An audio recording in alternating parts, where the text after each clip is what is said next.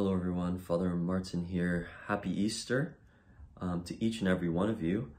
And today we celebrate the third Sunday of Easter, and in today's Gospel we hear from the Gospel of John, where St. Peter professes his love for the Lord 3 times in a way of overcoming his threefold denial.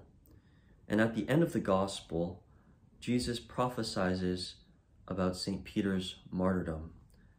And according to our church's tradition, that St. Peter was actually crucified upside down.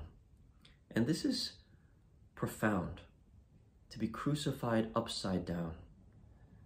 And G.K. Chesterton, the great English novelist, wrote about that being upside down is actually the way we see the world right side up.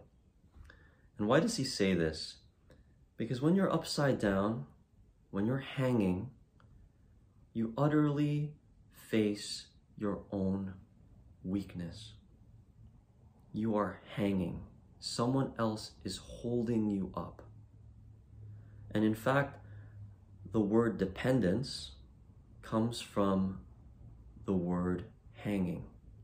Dependere in Latin has the core of it means being suspended.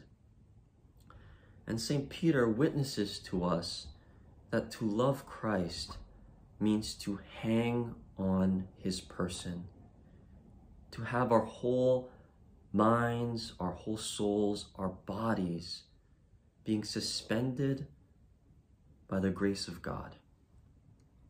And only in this way, when we are dependent, when we are hanging